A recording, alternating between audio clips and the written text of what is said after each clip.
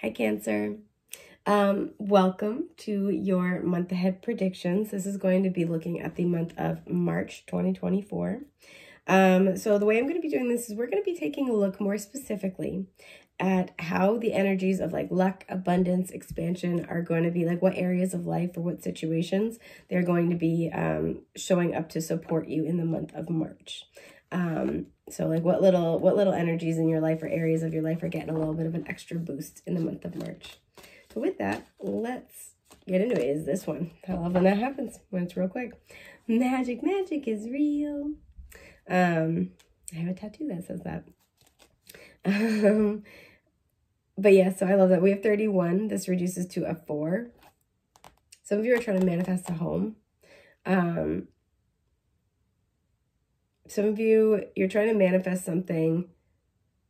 It's making me think of like the 4th house and you know, which is Cancer's natural house. But some of you are trying to manifest something that would, you know, it's about our emotional foundations, our family, our roots, that would make you feel very, very happy and emotionally fulfilled, and resonate with that area of your life. So yeah, let's see what happens. Yeah, I'm getting the feeling you're trying to manifest something. Alchemy, you're trying to manifest something.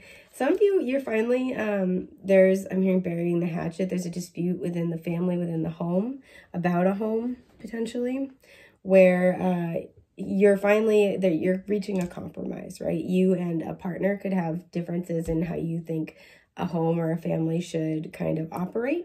And you guys are finally coming on, getting on board with each other's philosophies and enough to be able to find like a compromise, a middle ground.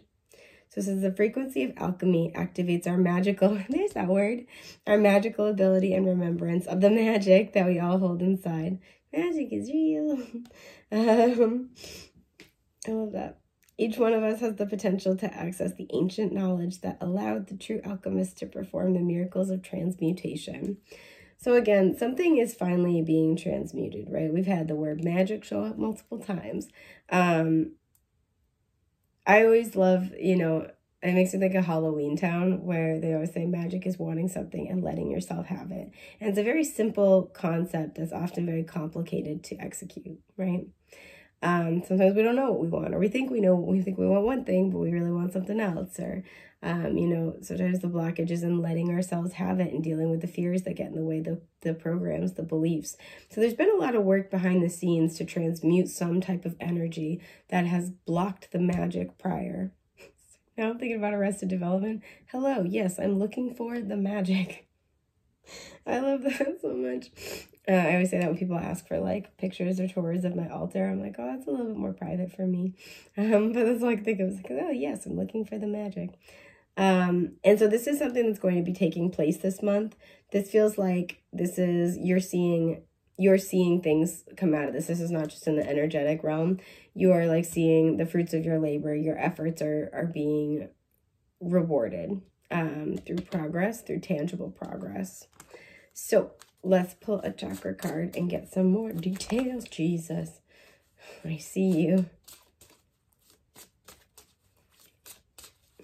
Some of you are getting clarity on what you want out of a home or living situation. So for example, if you've been trying to decide if you would like to have your own family someday, you're having insight about that. If you have been trying to figure out what to do about a family relationship, you're finally kind of getting to a point of clarity about how to handle something. 404 on the timer. Yep, the bottom we have nurturing. So this is the Earth Star chakra. This is about feeling very deeply grounded, but because it's number 3 and we have this mama baby lion image, this has a lot to do with family energy. This could have to do with a mother figure or a maternal lineage energy here. Yeah, divine wisdom. Interesting, we had the Earth Star chakra at the bottom. We have the Soul Star chakra at the top. That's the 8th chakra. This is card 36 that reduces to a 9. Some of you, I'm getting this is very specific. You've been tapping into your Akashic records while you sleep. So when you're in the astral realm, you've been tapping in. There's something where you've been getting assistance. You've been getting some almost support or counseling in the astral realm while you sleep about how to best carry out your soul plans. I feel in multiple areas, but whatever is being spoken of today is just one of them. So I want to kind of clarify a little bit about what is going on. So what is being alchemized here, Spirit? You show me what is being alchemized, what energy is being alchemized. The Star, yeah, there's healing, there's understanding. It's like, we see each other clearly, and that's like, we're on the same page finally. You know, we want the same thing. That's another number 8 showing up. So again, 8 is a number of manifestation and abundance, and we like that. The Magician, talk about manifestation. All right, magic is real, baby. Magic is real. The Devil, yeah. So Gemini, Virgo, and then Capricorn, any of those signs may also apply to some, you know, anybody else involved in this. And then Knight of Swords in reverse. Okay. Gemini, Libra, Aquarius. I'm going to look at this other card in a minute. This feels like you and other people involved have been at an impasse for a while. And the reason why here is with the Devil, this is the blockage, right? Magic is wanting something and letting yourself have it. This is the blockage. The blockage may have been a communication issue. A blockage may have been a difference in beliefs. The blockage may have also been a difference in timing. Sometimes the Knight of Swords can be, he's the fastest knight in the deck. He can be in a little bit of a rush to the point where he can end up making mistakes.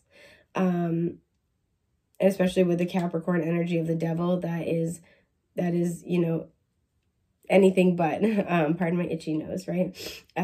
Capricorn's energy is very much, you know, all about the long haul, the long term. I've got a long-term vision and a plan, and I'm going to keep slugging away at it like I'm going to get to where I want to go. Like I said, there may have been communication problems. There may have been an issue of individuals not speaking to each other, whether it's you and somebody else, or like, let's say it's 2 of your family members and you've been trying to resolve that. You've been trying to help with that. You know, for me, the Knight of Swords, I have a complex relationship with the Knight of Swords because, you know, he's funny, he's witty, he's very smart. And he knows it, which, you know, I like that sometimes. Sometimes it's a pain in my ass. But the issue with the Knight of Swords is that he's been through some heartbreak. And as a result, he kind of thinks that he, like, knows everything, right? And he thinks that life is sort of like handed him, like, you know, dealt him every difficult thing it can. It's like, all right, I've been hurt. I'm now impervious to being hurt. And sometimes that creates blind spots, right? Because the Knight of Swords is like, I've seen everything. I know how to deal with everything. And struggles to kind of, you know, move beyond their own blind spots as a result. And so it's very hard. The Knight of Swords can be very stubborn sometimes. It's very hard to get them to see anybody else's point of view.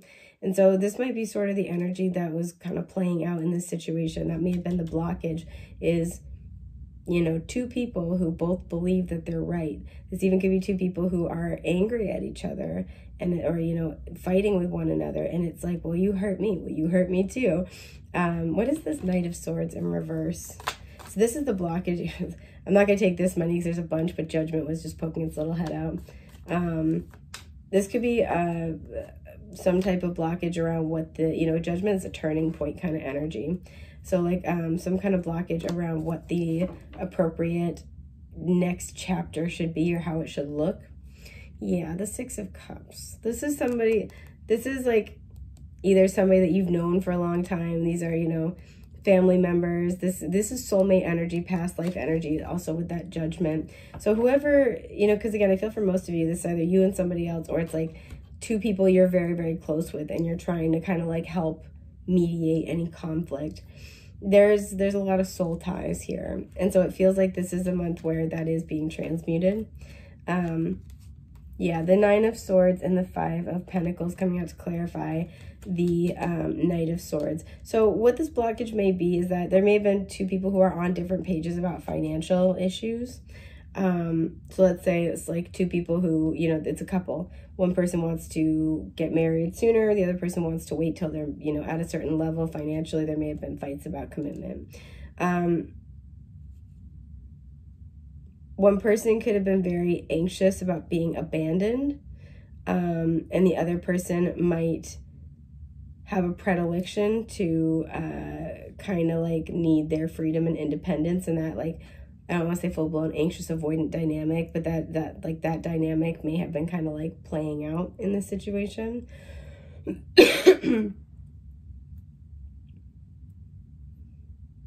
There may have been a fear around being abandoned, and that's kept people from speaking their truth. But this is what's being worked through. And I'm going to flip that other card to get more. Yeah, exactly. Communication with the Eight of Wands. Communication, things are finally moving forward. I feel two people are hashing something out. And that's where the magic is. Oh, okay. The Four of Cups. It's so interesting that in this version, like, we have it usually shows a guy leaning against a tree. There's 3 cups in front of him, and a 4th one is being offered. Here, we have 1 in front of him, and it's full. We have 2 up here, and 1 is full, the other one's empty, and then 1 full one being offered. Excuse me. So realistically, there's a lot of love here. There's a lot of, you know, full cups. The only one that's empty is kind of hanging up in the tree and like no longer really, you know, up for grabs or an issue. It feels like there's been some loss here. There's been some kind of, you know, emptying out of the cup, because that's our emotions.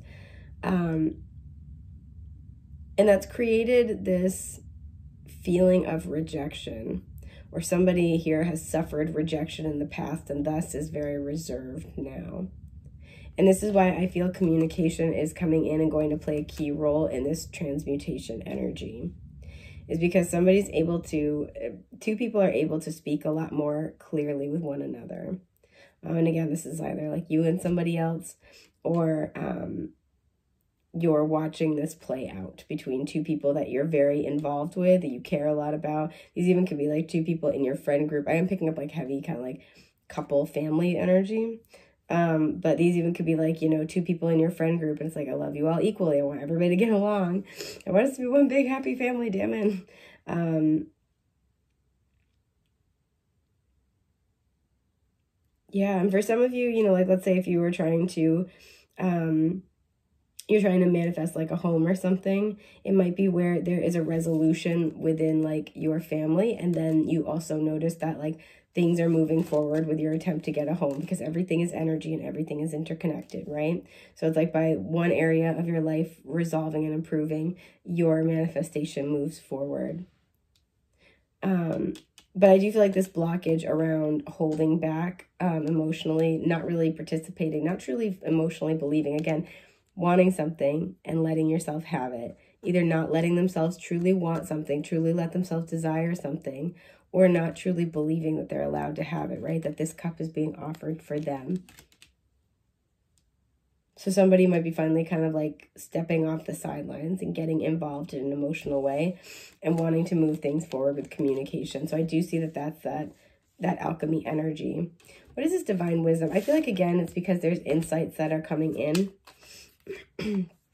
There is divine wisdom. There are, you know, Akashic records that are being accessed. Yeah, what do we have here? The Four of Pentacles at the bottom. This is in order to help end a stalemate and a stonewalling. So it could be 2 people not speaking quite literally. The Seven of Cups. Yeah, there's a lot of different ways. Again, we were talking about this before. A lot of different ways that this could play out. A lot of different ways to fulfill the soul plan and the soul contract. Strength. Could be dealing with a Leo. The Ace of Cups reversed. Okay. The Page of Wands. Okay, Aries, Leo, Sagittarius, heavy Leo energy. This is what it feels like. It feels like at the soul, you and whoever else is involved in this situation, it's time for the energy to move forward.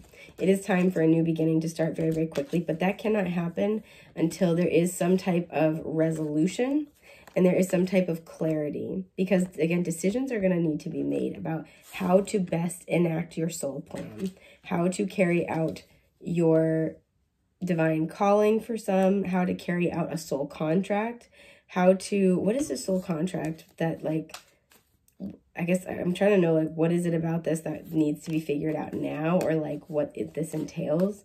Yeah. No, you know. Flip it? Oh, okay. Okay. Yeah, the Eight of Swords reverse. It's imperative that things start coming to light now, because now is the time. At a spiritual level, now is time. And some of you may have been feeling like that. Now is the time to finally get answers. The Five of Wands in reverse. Okay. The Emperor in reverse. Okay. Aries energy showing up. And the Two of Wands. Okay. So there's more of that deliberation energy going on here. There is, you know, in terms of what this is talking about, it is time for, I feel for you, my dear Cancers, to be moving into a lot more peace, possibly a lot more flow, to be potentially moving a lot more into, like almost like a feminine energy where you're a lot more receptive. You're not having to make things happen. You're able to just kind of like, you might have like a sense of like lessened spiritual responsibility. Like, it's hard for me to figure out how to put this into words. Like, you don't have to fight all the time. It's just, yeah. But in terms of what this next stage entails, it's going to be, I do feel like you're going to be making decisions. You're going to be making like firm decisions. And these are important decisions in your life, right? These are, you know, you're going to be kind of calling the shots when it comes to your life choices. And so there's a sense here of needing to, and I feel like a lot of you intuitively know this, you're drawn to certain paths, but this needs to get wrapped up and resolved. Clarity needs to come in order for you, and like emotional restoration needs to come in order for you to be able to let this cycle resolve and have a better sense of clarity about where you want to go on the path moving forward. For some of you, this new beginning will start around fall of this year, and like end of summer, early fall. And so this, whatever this has been something that's been weighing on you for a while.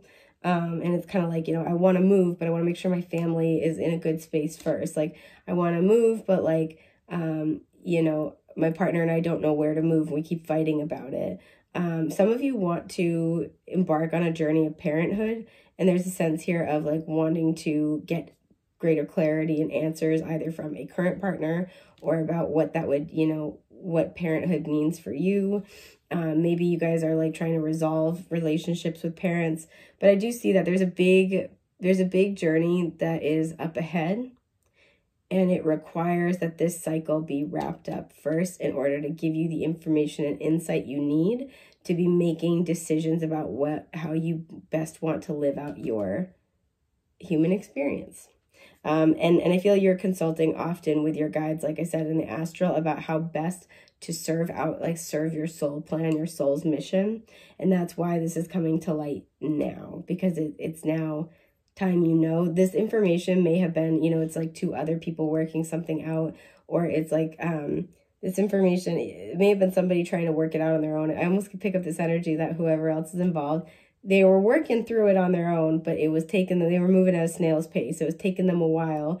They might not be as spiritually advanced as you or other people involved in the situation, because there could be multiple, this also could be the thing, there could be multiple influences here, and it could be very, very complicated, right? And so there's a sense here where it's taken a while to get to this place, and I feel that this is not necessarily expedited, but there is extra help and support, again, particularly psychically in the astral realm. There is extra help and support in order to help really, like, again, because this is the lucky, abundant, expansive energy, to help facilitate a healing, a clarity, and a closure cycle in this situation, because it's time for you to be moving forward into a new mission, essentially. So that's everything I've got for Cancer today. I hope that really helped. You'll have to come back and let me know how this beautiful healing took place. But yeah, I hope that you have a safe, happy, healthy month ahead. And I look forward to seeing you soon. Take care. Bye.